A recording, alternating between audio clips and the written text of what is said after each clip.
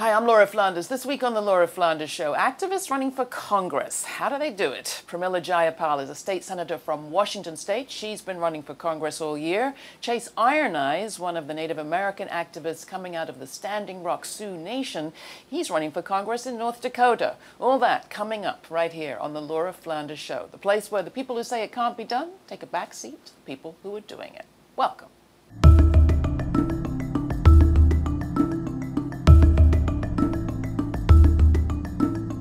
Hi, I'm Laura Flanders. Welcome to the show. We are big believers on the Laura Flanders Show in social movement activists running for office at whatever level. We're also believers in truth in political advertising. So I need to tell you right now that I support the candidate we're about to talk to, and I've even written her a check. A small one, but nonetheless, in the interest of full disclosure, I am supporting our next guest in her run for Congress. I've known her for a long time. Pramila Jayapal is a state senator in the state of Washington, and she is running for Congress for the Washington 7th District.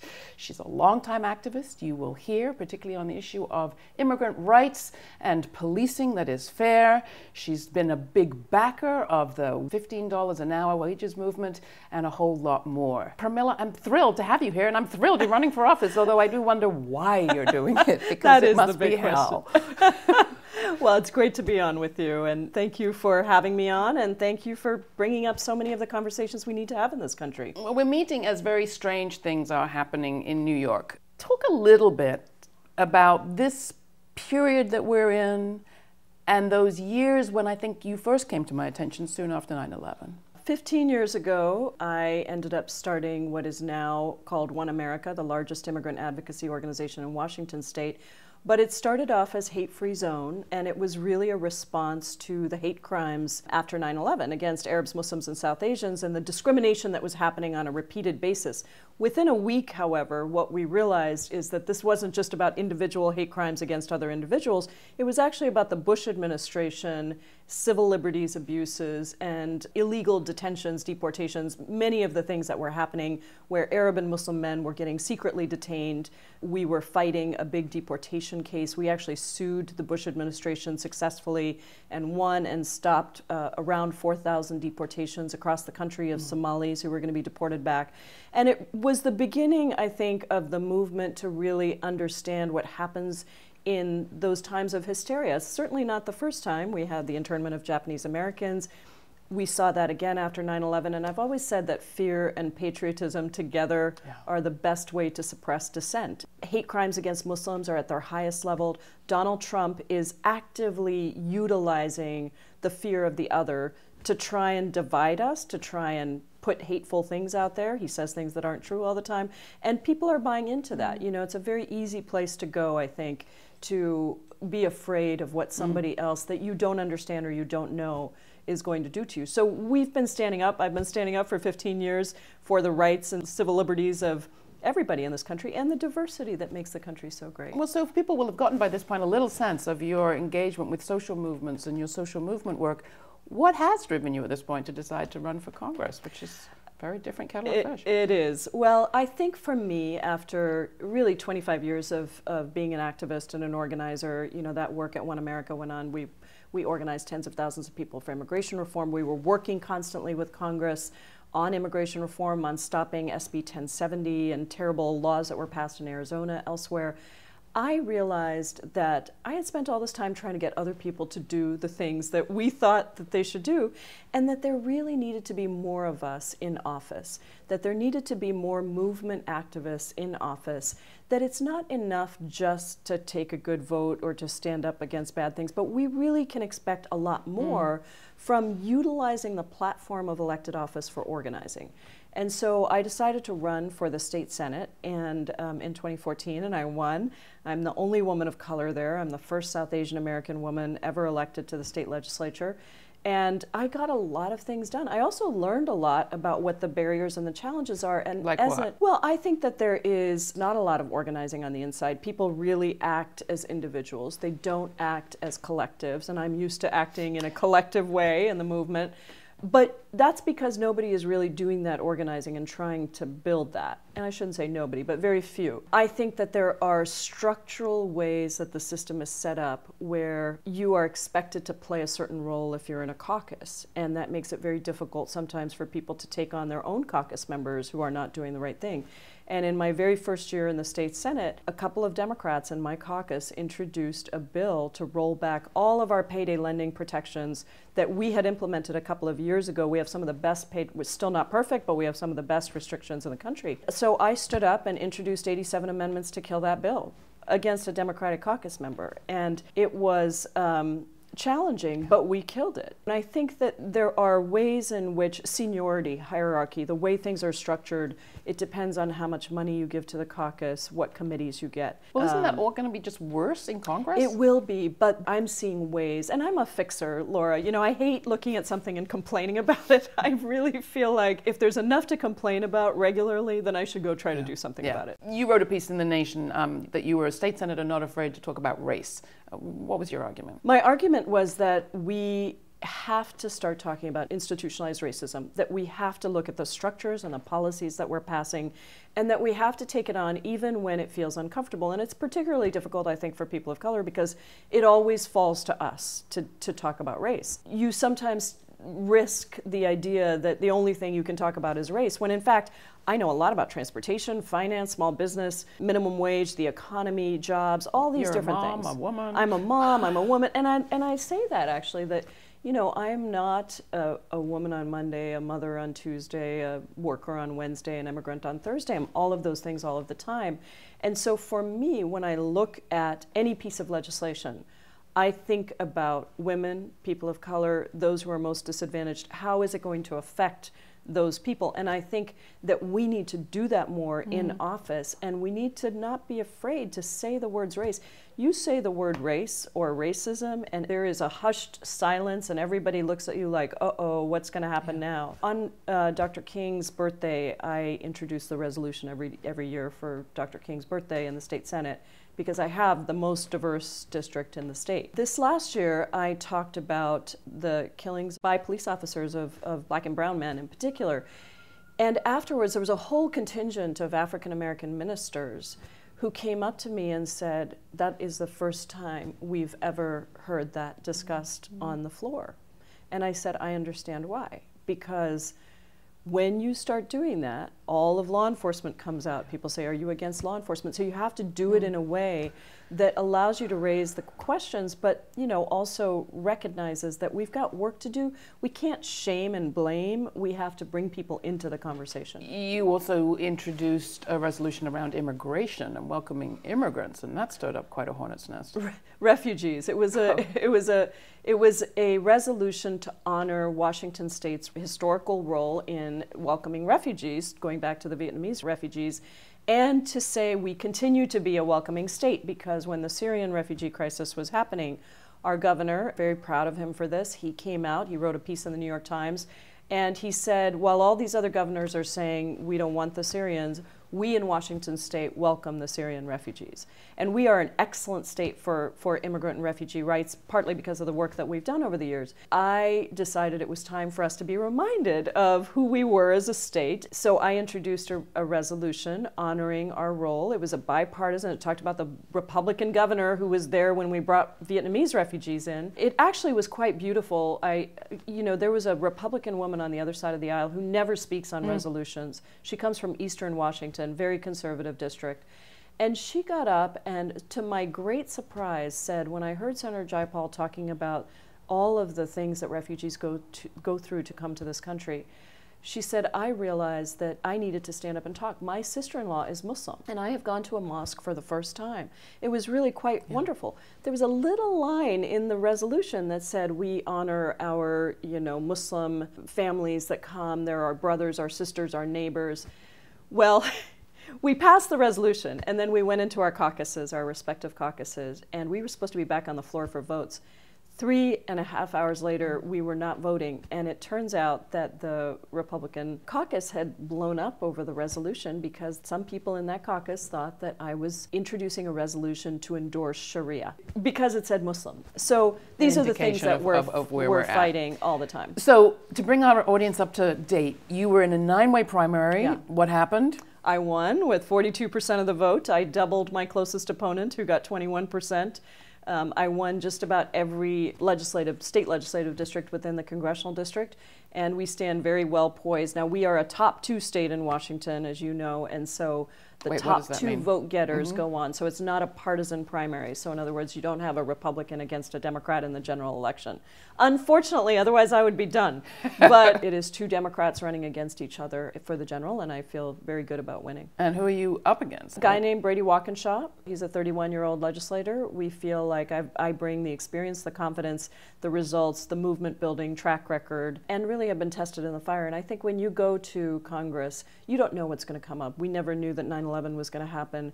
We don't know what is right there in front of us, and we need people whose values are clear, who have led from that place of deep conviction and generosity and abundance, and also people who are ready to take on issues, particularly in our district, one of the most progressive districts in the country. We need somebody who can take the experiments and innovations of Seattle to the United States Congress. And I was on the committee to raise the $15 minimum wage, really proud of that work. I was one of the first leaders on the Safe and Sick Days ordinance that we passed in Seattle. We just passed a scheduling ordinance in Seattle. We are at the forefront of really redefining what the economy should and can look like. And I think that we also are at the forefront of a political transformation. One of the things I love about your campaign, and I should issue an invitation to Brady, should he be in New York. It's hard for us to travel, but we'd be happy to talk to you too. One of the things I love about your campaign is how on the ground it is. Sure, you're doing media like this, but you're also knocking on a whole lot of doors, and you're training people to do that work, something that I wrote about and studied a lot when I was doing that book, Blue Grit. What are you hearing when you knock on those doors?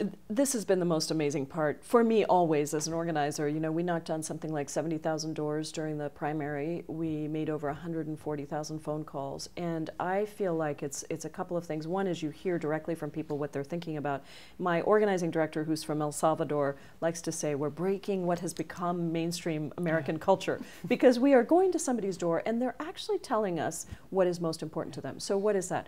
People feel that the economy is rigged against them. They feel that because it's true. They can't afford housing. They're working full-time jobs, but they're not getting paid enough.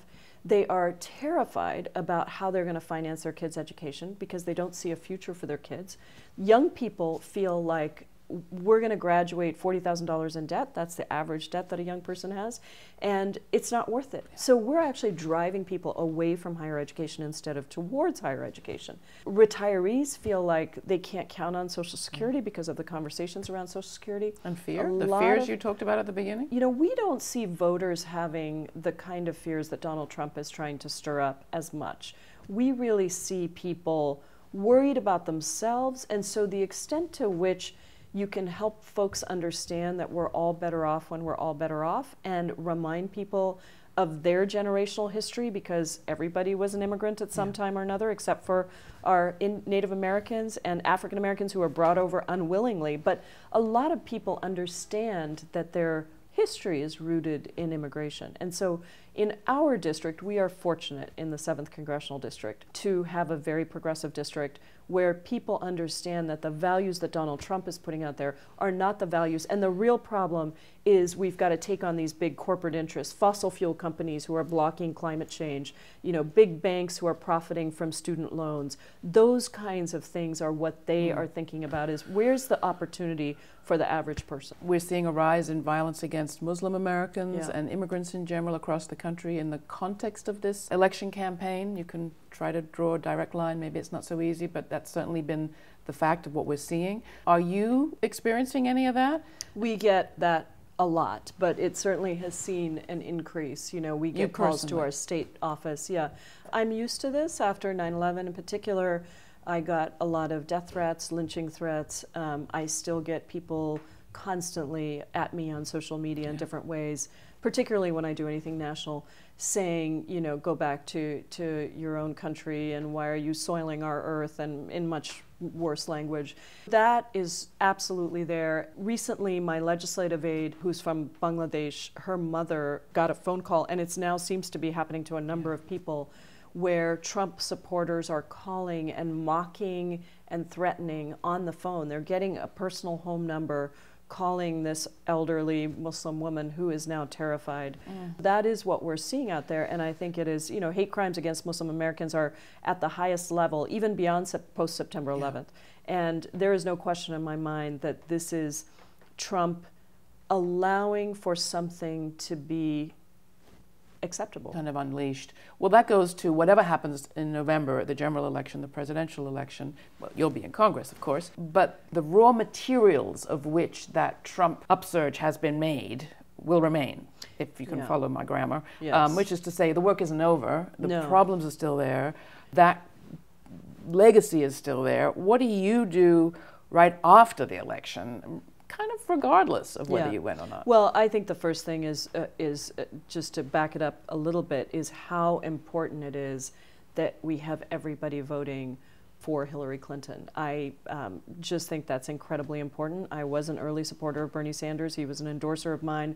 But this is not a situation where we can afford to have people allowing Trump to get more votes in the total. And I really think that when you look at the two candidates and you see what Donald Trump is going to do to this country, there is no comparison in my mind. We even had Ralph Nader on the other day saying, if you're not going to vote for Hillary, at least persuade a Trump voter not to vote for Trump. Not to vote for Trump. I just think that this is absolutely critical, that we defeat Trump dramatically, not divided amongst many parties, but we defeat him decisively, because for people across this country, and certainly people like me, immigrant women of color, Muslims that are out there, we cannot afford to have people thinking that it's close, that he got close, that this is actually acceptable for the United States of America. After the election, day after the election, we're going to continue to fight for this progressive platform that we've laid out. Expanded reproductive rights for everybody, the ability for women to make choices over their own body, expanded Social Security and Medicare, scrapping the cap, fighting for a $15 minimum wage across the country, making sure that we have affordable childcare, fighting for climate change and taking on the fossil fuel giants. All of that requires building movements, in my belief. It's not one person that's going to get it done. It's all of us. You can see why I have a soft spot for Pramila Jayapal.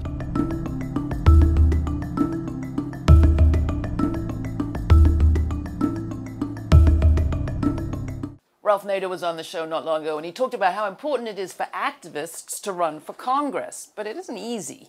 We followed Chase Iron Eyes, who is an attorney and an activist in the Native American movement. He represents the Standing Rock Sioux Nation, and he's running for Congress in North Dakota. Take a look.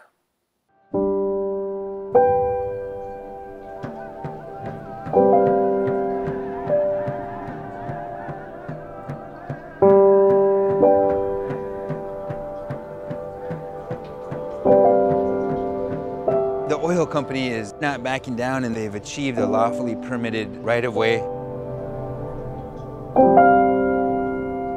They're going to build this pipeline. They've got the power of the state.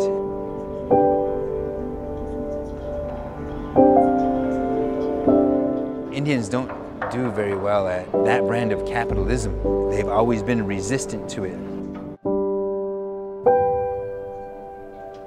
When I decided to seek the nomination to run for United States Congress, I was coming up to the NPL convention in Bismarck, North Dakota, and I ran into about 100 horse riders and runners and a caravan of about 100 cars that were blocking the entire highway. And they were going to establish the first resistance camp by the Cannonball River to protest this pipeline.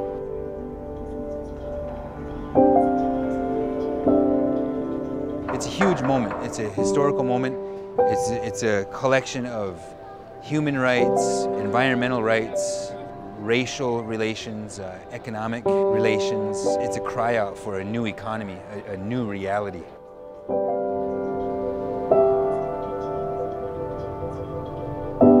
We've lived side by side since the reservation era started, but our worlds don't necessarily commingle a lot.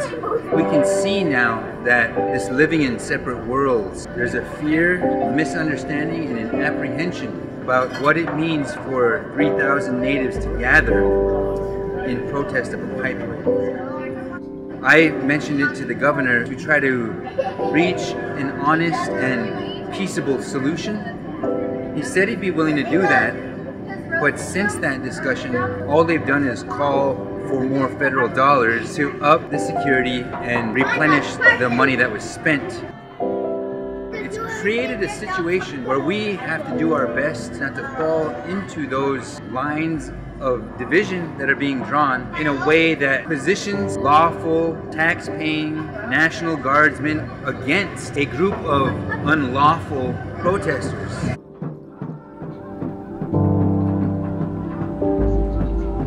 If you read some of the comments coming out in the mainstream North Dakota media, you can see that narrative developing because they're pushing it so hard.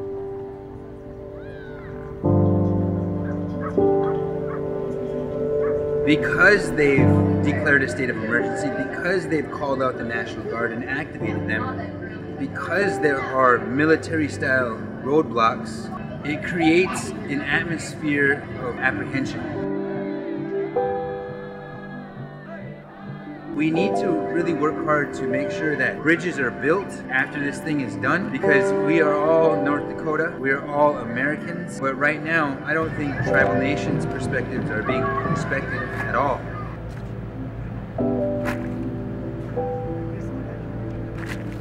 It's been a test, it's been a blessing and a curse, but anybody who wants to be a leader should not shy away from any of the real issues that confront, our leadership, our constituency, and our society. Politicians are not leaders. Politicians answer to their donors, whereas leaders answer either to their own spirit or to the people that they want to represent.